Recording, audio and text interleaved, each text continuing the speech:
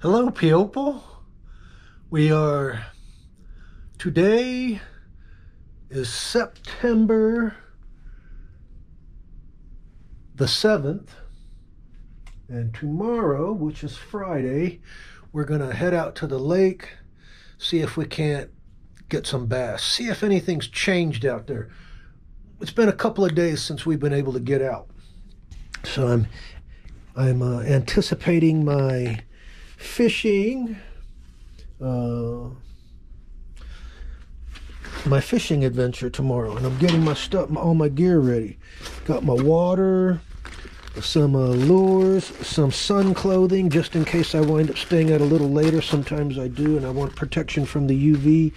I got my scale in case I catch anything worth weighing. I got my trash bag so I can pick up other people's trash. I got my needle nose so I can extract fish hooks. I've got my two favorite rods combos here. We have a Johnny Morris Carbon Light 2.0 6-foot 6-inch spinning rod, medium light action with a fast tip. We got that coupled with a Shimano Neck Save 2500 spinning reel. Not a bad reel. We got it spooled with 10-pound High Vis Power Pro. I love High Vis. Then we have that Power Pro line attached to a number 12 swivel. On this one, we have another Johnny Morris Carbon Light 2.0. This is a 7-foot 2-inch rod, medium light action with a fast tip. We got that with a Shimano Vanford 2500 reel. Same line, Power Pro braid, 10-pound test, and that's going to a number 12 swivel. We have on that swivel we have some 12-pound monofilament leader hooked to a Zoom Fluke that we're going to take off. I'm going to put a top water popper on here, and I'm going to put probably a rattle trap on here, and we'll start with that, and then we may go to a rooster tail, whatever, but that's what we're going to start with. And then here I just have a bag devoted to Senkos. That goes in there. Here I got a bag devoted to flukes. I like to keep things a little separate. That goes in there. And then here I got a bag with my top water with a leader in there. I put them in here just to keep the leaders from getting all tangled. Yeah, I like to have leaders on all my lures because I'm a swivel nut. I like to use swivels because it keeps my line from twisting, and it also makes, when I change, lightning quick, and I can change up. Certain times you can't use a swivel, like if you're going to use a Texas rigged worm, you want that, and you don't have your sinker pegged to the line, you want the bass to be able to pull that worm without feeling the weight of that sinker. Of course, but I can rig a Carolina rigged worm and put the sinker way above the worm on a swivel and a long leader line. But I like swivels, and I like to keep all my leaders pre-tied on my lure. So we got the top water, we got our rattle trap, and I think we have an extra rooster tail in here. We're gonna be throwing all these probably at some point tomorrow, though. We'll just take it as it comes. That way I can cover the top of the water column, the middle of the water column, and the bottom of the water column, and try and get some unsuspecting bass. What I like about the rooster tails, though, is you can catch anything on them. If there's some white bass in there, it'll catch them. Crappie, it'll catch them. It will catch anything. They're I love them. All right. So anyway, we're going to be heading out bright and early tomorrow.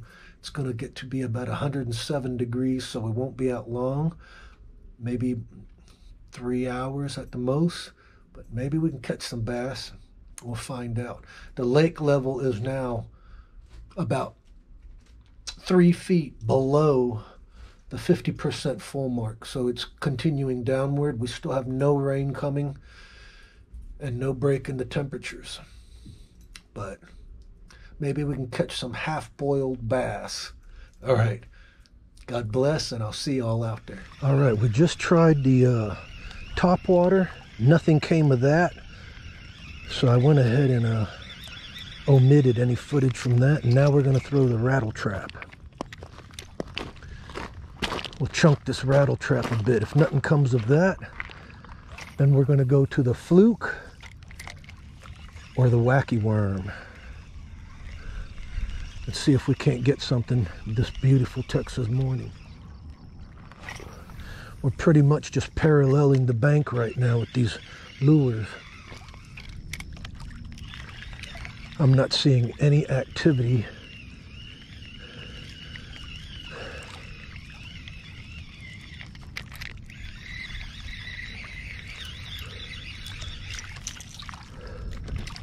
Last couple of trips out here, it has not been very productive. About the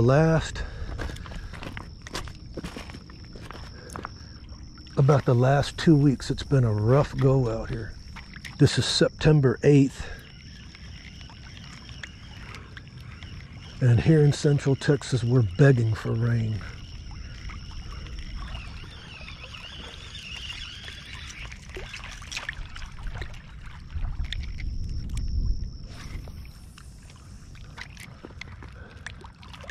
It has been dry, dry, dry, and hot, hot, hot.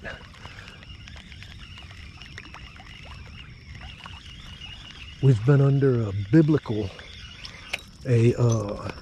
we have been under a heat wave and drought of biblical proportions.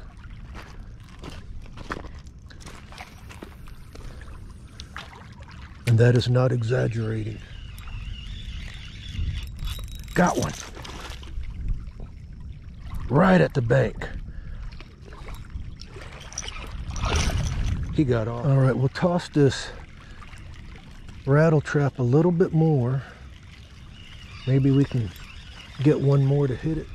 We're going to go to either the Senko or the fluke.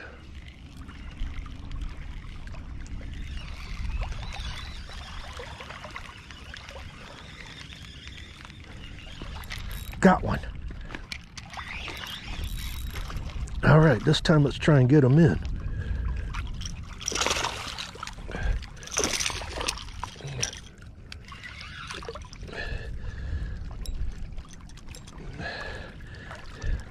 Oh, he's hooked all over the place. He wasn't getting off.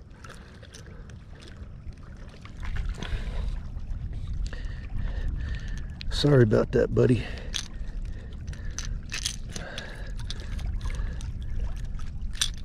Not too bad.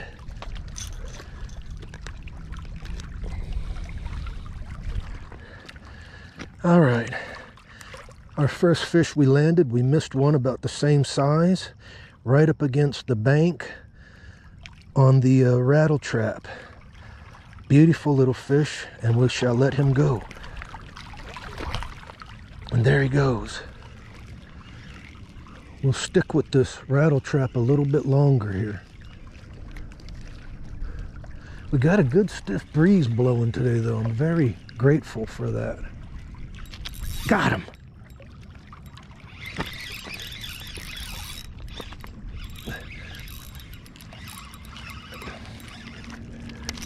Oh, he threw it. We'll go right back there again. He ain't gonna bite again, but he might have a buddy out there with him. Well, we're having a little bit of luck on some smaller ones today. That's better than nothing. Better than what I was getting out here the last 7-8 days. It's been really tough. All right, one more cast with the rattle trap, and then we're gonna go to probably to the fluke. All right, we're gonna chunk this Zoom fluke for a bit. We're gonna start casting out further now. Let it go all the way to the bottom. This lake is about 47% full now. Here in Central Texas, we've been under a heat wave and a drought of biblical proportions. I said it, biblical proportions. It's been tough fishing out here about the last 8 to 10 days. I mean, it has gotten, it's the toughest it's been out here. That water is hot. That water is low. I don't even see no more bait fish out here. That's something I noticed. About the last 2 weeks, the bait fish have left. We had a lot of spot tail shiners out here. They've all gone. I don't know if it's a seasonal movement or what, but I'll be sure and notate it on my calendar. We're not going to be out here long today. The heat is too much for me, and it hasn't been too productive lately. We may start going after catfish and sunfish. I had a good time doing that about 6 days ago. I'm fishing for anything. Anything that'll provide me with a little bit of pleasure, I enjoy fishing for it. Oh.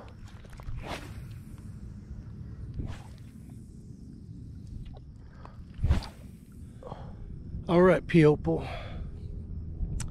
It's that time.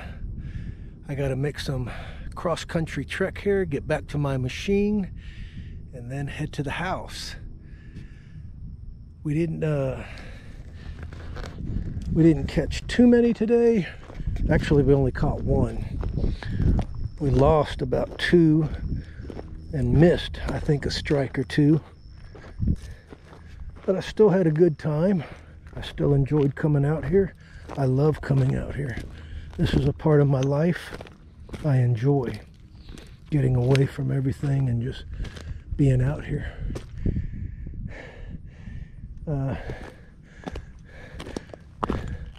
These rocks, this is the lake bottom, what you're looking at right now. It's all exposed.